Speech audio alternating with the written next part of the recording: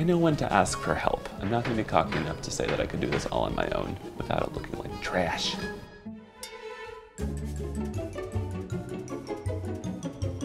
Hey everyone, it's Mike again, back with another nifty home makeover. You might remember me from the last video where I had the company Havenly design my entire living room space for me and I assembled it. So during quarantine, we've had to find different ways to keep ourselves sane. And what I've started doing over the last few months is going down a Pinterest rabbit hole of looking at beautiful libraries. Big, beautiful university libraries, home libraries of rich people. I love books so much. Probably growing up watching Beauty and the Beast. That informed a lot of my love of libraries. In my apartment, off to the side of the main entrance, there's this weird nook. And on the floor plan, it's labeled as a dining space. But the way that Ella and I designed my living room space is that the dining table would be part of the whole contiguous floor plan. And also it gets the best natural light. So that left me with a weird room off to the side that I had no idea what to do with. I was DMing with Ella, my designer from the first video, and she said she thought it could be totally possible to turn this dining nook into a library nook. So that's what I'm gonna do. But here's the twist. Every single part of this room needs to be secondhand. I have some sentimental pieces, namely a beautiful antique clock from 1880 that belonged to my paternal grandmother, who I never had a chance to meet. I've never properly shopped vintage before. Luckily, I don't have to do this completely alone. I'm gonna hop on a call with Havenly's VP of Creative and Design, Shelby Girard, and she's going to give me specific pointers about how to actually make this possible. Hi, Shelby. Hi, Mike. So good to see you. So good to see you too. I'm excited to get this process started. I kind of want the space to have a feel of like hot young professor living in New England. Love that. Very, very specific. Yeah. I guess, do you have tips overall for sourcing secondhand pieces? You have to both have a lot of patience and kind of go often or look often if you're going, into antique malls or thrift stores, but then also act fast. So if you see something you like, don't let it get away. Some kind of lighting is essential. I think of like a pharmacy lamp, which is that old kind of like task lamp. I don't have any sort of like area to display nice booze. Find an old vintage tray and decanter or tea set and create like a little area where you can put drinkware. What's your feeling on plants and greenery? Small ones or, ferns or something that kind of like drape down off a shelf. I think that's a really nice look. I just want it to feel like a jungle, but like a tasteful jungle. I found a bookshelf on Facebook Marketplace. I just couldn't wait, you guys. It's over 7 feet tall, so I'm going to enlist the help of my friend Tilo because she has a much bigger car than my little Corolla. This is what friends are for.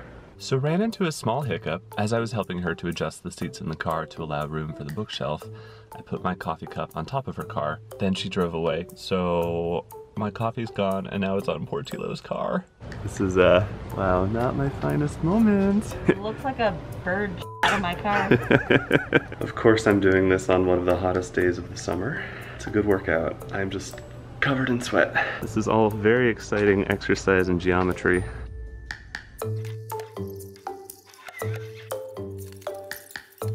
I think it's in the clear, right? Yeah, I think it's in the clear too.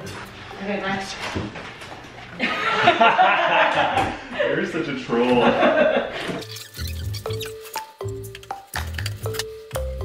Definitely gonna need to bolt this to the wall somehow.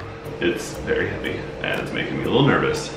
This is my space so far. This is a kitchen island that I actually got through Havenly back in April. The decoration here is just, it's not even decoration, I'm just putting stuff on here so that there would be stuff on here. I actually like grouping books by color, but not necessarily doing like the rainbow. So thinking of like a stack of, darker books, a stack of blue books. What sort of chair do you think would be good to look for? Vintage leather chair. I think that would fit really well with the aesthetic. And it's also something that is relatively easy to find secondhand and much more affordable than new. Like a rich, like cognac color. Ooh, thank you so much, Shelby. I can't wait to see what you find secondhand and how everything comes together. I want to switch the kitchen island that I bought back in April with this wooden cabinet that I've owned for 5 years and just kind of forgot about, because maybe the old wooden cabinet I have will be a better fit in the library nook.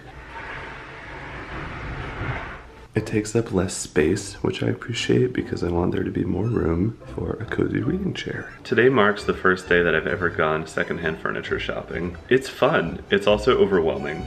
I hit up 5 stores today, and I had success at 2 of them. I found a cute vase and a seashell. And then I went to a store called West Coast Modern LA. I came across this swinging lamp. Something about it drew me in. So we got this wooden base here, and this long neck that swings over, and the lamp part. I sent the photos to Shelby to see what she thought. She said to try to put this little cabinet to the side of the wall and to nudge the shelf over more to the left. It's very heavy. I shouldn't have put books on this already. That was very silly of me. Okay, we're moving. This makes sense to me. I have spent the last 2 hours on Facebook Marketplace, Craigslist, and an app called OfferUp that I just heard about. It's a total rabbit hole. I found a piano lamp on OfferUp that I'm just obsessed with. So I drove to the Valley during rush hour because I really wanted it, and it's so cute. The image of it makes me think of old libraries in England.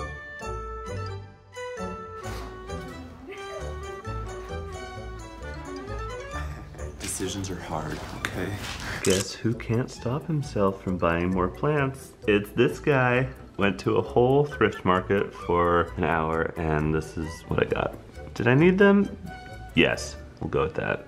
I just got 4 ceramic planters for my succulents. Found them on the app OfferUp. It was a steal. A tip that I've read about on a number of websites is to remove the dust jacket that comes with hardcover books so that we just see the hardcover underneath it. It looks a little classier, a little more old-timey. I'm not going to throw out the dust jackets though because they're beautiful and I might want to put them back on the books later. Love to not commit to things. I'm down to the very last few items and starting to get a little frustrated because I want very specific things and I can't find them. I want this brass side table, preferably with some faux marble, a brass tray, which shouldn't be that hard to find for the decanter, and I want a rug. It's been a big day. I went to 5 different thrift stores. The last 2, I found trays for the whiskey. So let's take a look at what we have here. Here's option 1. Ideally it would be a little bigger, but we can't be choosers. Here's the option with the round tray. I like the color better. Maybe it's a bit snug for everything I have going on here. I'm gonna check with Shelby. My mom sent me a big box of books. Initial highlight, The Joys of Yiddish. Everything Star Trek. This is How I Was Raised. Time to Style the Bookshelf.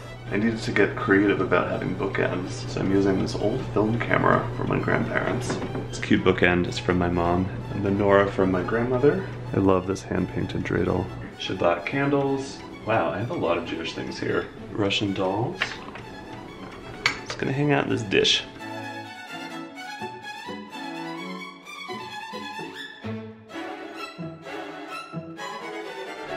Hello.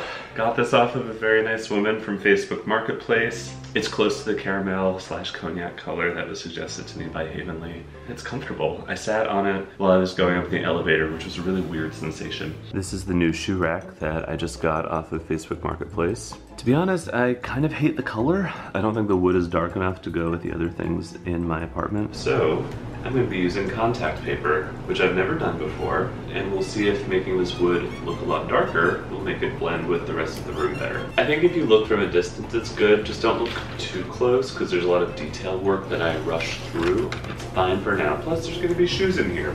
Just got home with this carpet that I got from Facebook Marketplace for 50 bucks. Hopefully it looks good in the room. We will see shortly. That's cute. Oh, it's soft. So now that the carpet is in place, I think this is actually really coming together. It makes it feel more like its own room. So Shelby got back to me with some great advice. She preferred the round one, which I actually prefer as well, and to have the table lamp actually be on top as well, stacked on some books to give it a little more height inspired. This is the art that we're working with. We have this beautiful print from one of my favorite Instagram corgis, Maxine the fluffy corgi. I got this back in June when Maxine sent out prints to anybody who donated to specific Black charities. This was a print done by my good friend from college, McGarty. I still have this beautiful print of Providence, where I'm from, by Tompsett. I just got the last big piece of furniture, the side table. A very nice lady who I got it from is moving to the south of France. Well folks, Here it is, my new library nook. There was zero assembly required, but a lot of lurking online, a lot of driving all around the city looking for items, and what it would look like at the end was kind of a mystery. I had this fuzzy vision of the overall gist of it, but like the individual pieces completely surprised. Thank you so much to Shelby for guiding me along through this process. Practically everything you see in this library is secondhand. It's 2020, we need to be eco-friendly. There's a story behind each item. And hey, if we're gonna be spending all of our time at home, might as well make it pretty to look at, right? You might like some of these more than others. It's all individual's taste. Of my acquisitions, what is your favorite piece in the library? Let me know in the comments below.